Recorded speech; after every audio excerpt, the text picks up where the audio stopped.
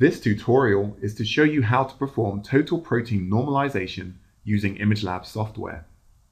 The first step is to acquire the images.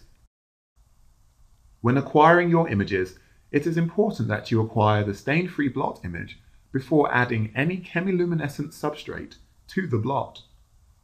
Once your images are acquired, you need to ask ImageLab to link your images by creating a multi-channel image. This is done by going to File and clicking on Create Multi-Channel Image.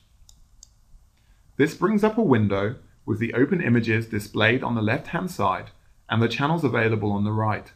We will drag each of the open images into available channels and click OK. ImageLab has now created your multi-channel image, including an overlay image of the stain-free blot and the chemiluminescent blot.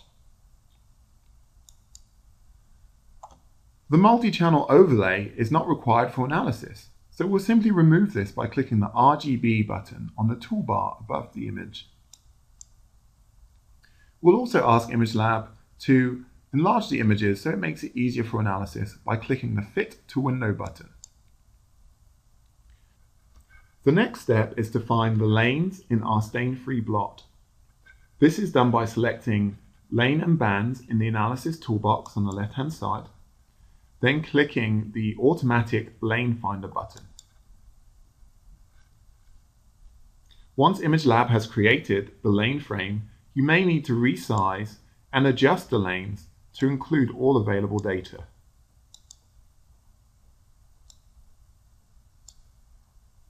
When you are happy with the lane frame, the next step is to ensure that the background profile in each lane is similar. This increases the accuracy of quantitation. The simplest way to do this is by changing the rolling disk size to 70, then click Apply.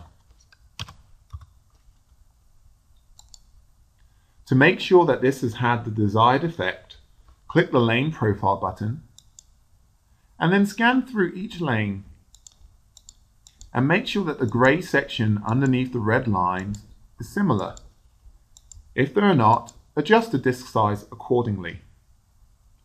When you are happy with this, close the lane profile box and copy and paste the lane frame from your stain-free blot to your chemiluminescent image by using Ctrl-C and Ctrl-V.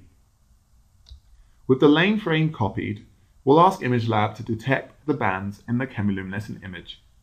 This is done by going back to our toolbar on the left-hand side, selecting bands, and then clicking Detect Bands.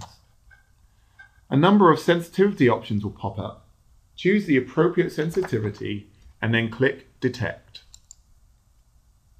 Close down this box and ImageLab will have detected all of our bands on the chemiluminescent blot. With this step complete, we'll go back to the Analysis toolbox and click on the Normalization button. Here we'll indicate where the normalization data is. This is done by going to the drop-down menu underneath where it says Normalization Channel, and we'll select Stain-Free Blot. Also, this is a place to check the correct method of normalization is being used. We're doing total protein normalization, so we need to select total lane protein. Now ImageLab knows where to find the normalization data and what method of normalization to use. We now need to indicate where our molecular weight standards are. This prevents ImageLab using the molecular weight standard to create the normalization factor. To do this, we simply return to our Analysis toolbox and click Molecular Weight Analysis Tools. Small checkboxes will appear under each lane. Select the lane where the molecular weight standard is. In this instance, it's lane 1. This will exclude the data in this lane from the creation of the normalization factor. With this done, we are now ready to view the data. This is done by clicking on the Analysis Table button at the top of the screen. This will bring up information about each lane, including band number, volume intensity before normalization, normalization factor, and the normalized volume.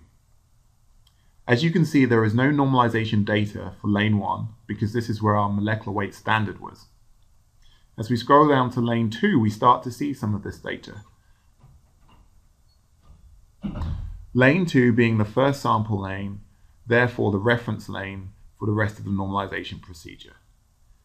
This data can be exported to Excel by clicking on the Export Analysis Table to Excel button.